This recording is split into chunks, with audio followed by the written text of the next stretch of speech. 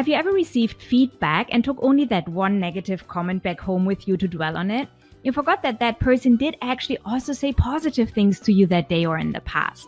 Have you ever thought any of the following? Why does this always take me so long to finish? Or this will never turn out as successful as I wish? Or why do I never complete my to-do lists? Then you already suffer from 2 of the 6 cognitive distortions I will help you to finally uncover and deal with in this video. Psychologists call these 2 filtering and generalizations. The worst is that you very likely will not even notice that little voice in your head that is constantly playing tricks on you and that is shamelessly lying to you. Such cognitive distortions have a great potential to darken your mood, make you feel tired, lower your performance, and in many cases lead to anxiety and depression. So how can we prevent this? As a first step, we need to become aware of these cognitive distortions that psychologists have identified, which you will likely suffer from. To do so, I will share 6 cognitive distortions of which you have likely experienced every single one without noticing. Try to see where those play out in your life. As a second step, you can then deal with them. To help you to do so, I will share a list of 6 actionable steps with you at the end of this video. These cognitive distortions can be referred back to well-known psychologist Beck, the founder of cognitive therapy, which later expanded to cognitive behavior therapy. Business coaches also refer back to these methods to help clients grow immensely in their work and private life. Identifying cognitive distortions shall help you to see what beliefs and thoughts may slow you down and to work with those to get back on track. Based on Beck's work, David Burns came up with 11 distortions, of which we will explore 6 in this video. I will share the remaining 5 distortions in a second video for those who would like to get the full doses of personal growth hacks. If you like to get updates on new videos and mind hacks I post and appreciate the content I share, click subscribe and hit the like button to support this channel. I also share plenty of tips on how to hack your mind on my social media channels. As I will ask you to assess yourself throughout this video, let me know in the comment box below which of the following cognitive distortions you have experienced. This would be super awesome as we can then all learn from this. In order to get the most out of this video, download a self-assessment guide on my website under free resources. Look for the link in the description box below. The guide includes questions to answer during the video and a system how to organize your answers. This way you can finally catch and understand that little voice inside your head. This guide also includes more details about how to apply the 6 hands-on tools that I share at the end of this video. We learn much more by doing, so stop the video here, get that guide and something to write in front of you so that we can start. I have invited Amy for you, who will experience these 6 distortions to guide you through a mental world that looks like most of ours. This is Amy. Applause for Amy. Amy was actually not always as happy as she looks like here. She's been plagued by mental distortions that keep her from being successful at work as well as with her relationships. Let's follow her and dive into the inner workings of her and our minds. Remember when I said we often focus on negative feedback rather than the positive? In psychological terms, that means we filter. Amy filters today. She has just missed a deadline and does not notice that little voice creeping up in her telling her, "I'm so incompetent and disorganized. How could I not finish my work in time? How can I ever be successful like this?" The only thing she notices is that she feels bad and a bit like a failure. The little voice does not tell her that she has actually structured her work in time well over the course of the last weeks on many occasions. If you fall short occasionally, it is easy to ignore all of your past successes and focus entirely on the few instances that were not as successful.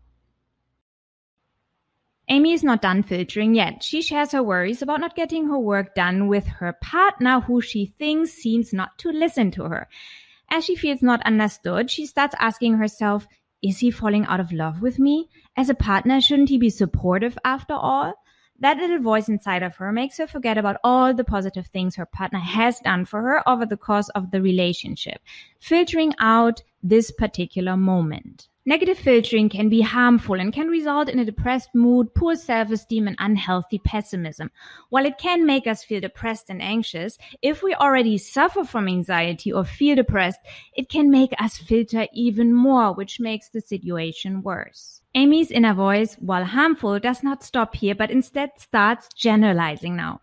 She thinks, why is he never listening to me? And why do I always need to initiate the conversation? And he always avoids conflict when I tell him to listen to me and never solves our problems constructively. Why does he become upset every time I try to talk to him about problems? Amy also starts to generalize when she thinks about her situation at work. My new clients will never trust me as I missed this deadline, she thinks. Okay, let's pause for a moment and reflect. Look at the first points in the self-assessment guide and write down how you filter, as well as how you generalize using words such as always, never, every time, and so on. You may likely also generalize behavior of people, such as, for example, saying he or she is not a good listener or not a person open for feedback. If you find this hard, look at the several examples I gave in the guide of how you could possibly filter and generalize and see what relates to you. As you have done so, let's come back to Amy.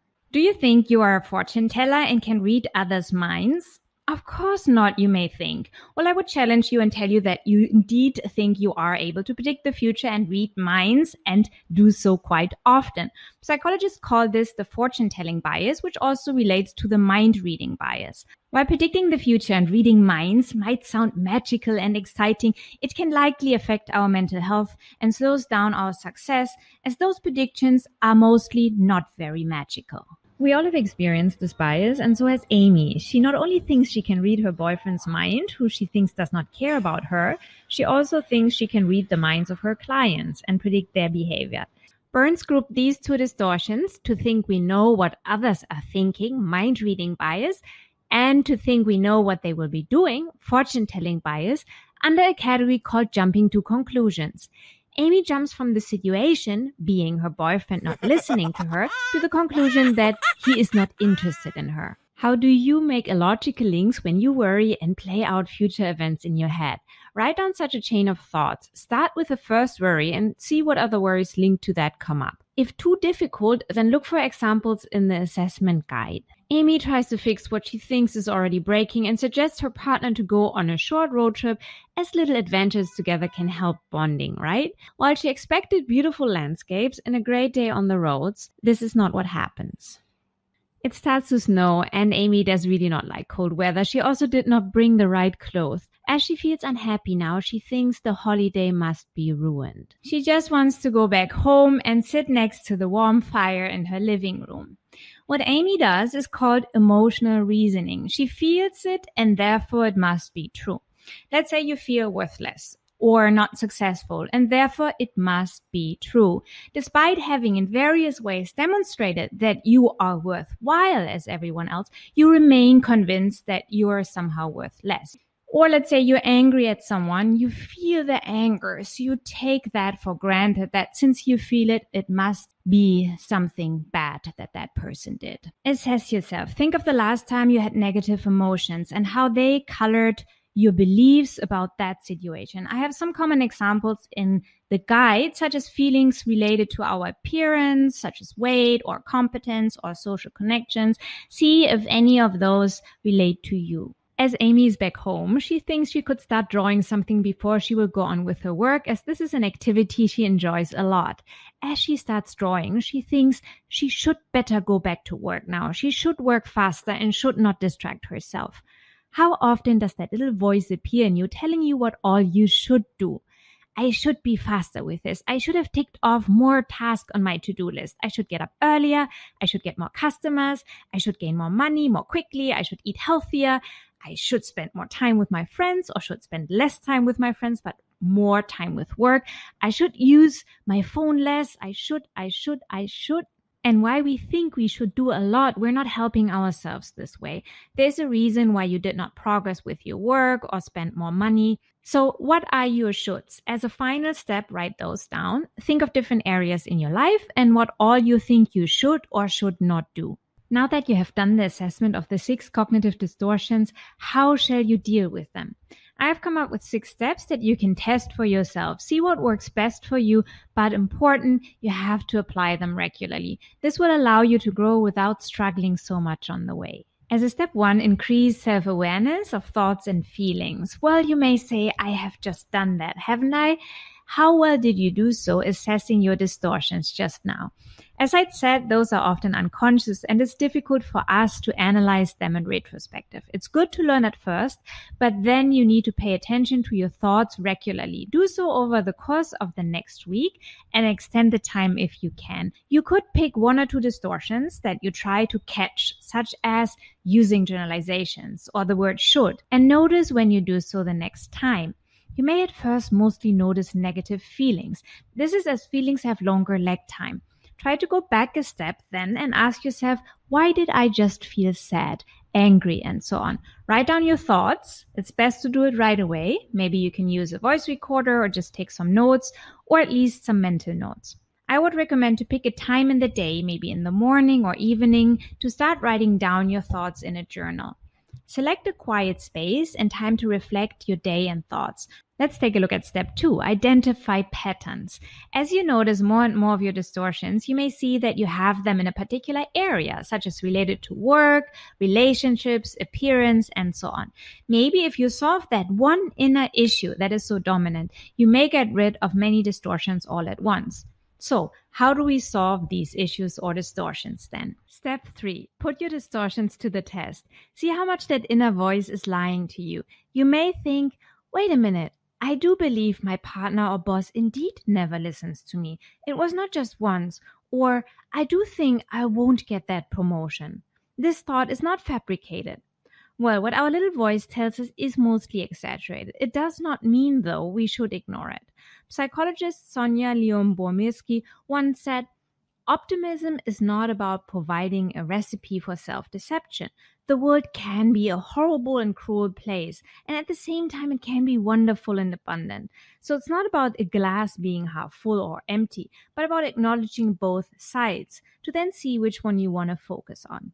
Approach people like your partner or your boss instead and try to verify if your thoughts are indeed correct. Some of those cognitive distortions may be actually helpful because they can protect you. Maybe your boss is indeed a horrible person, or your partner is not the right one for you. So you shall not just shut down that inner voice, but start to get into a dialogue to see in which situation it wants to help you and in which situation it can stay with you as a warning sign, but is only allowed to talk as you think it truly has a point. Step 4, rephrasing or reframing. As you now have done a thorough assessment of your thoughts, you can then reframe them and make them more realistic. For example, instead of saying, that person never listens to me, see how often he or she actually listens. Instead, you can say, he has not done so today, or 2 times last week, or last month. There may be a reason why the person didn't. You could also look into that. You can also rephrase and say, I am afraid my boss will not give me the promotion, but I'm not sure yet. Or, it is raining, I am cold, instead of saying this weather is miserable. There are a number of suggestions how you can rephrase in the guide. See which fits for you. Step 5. As you have identified, reflected, and reframed thoughts, some of these thoughts may just keep coming up. You may want to dig deeper and ask yourself, why do I have these thoughts about my boyfriend or the anxiety related to work? Write them down, reflect, and exchange with those people involved instead of trying to read their mind or to predict their behavior.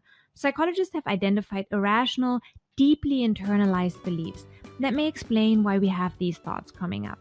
They have further distinguished between different ways of coping, such as emotion-focused or problem-focused coping, which are topics I will prepare more videos on for you to explore yourself.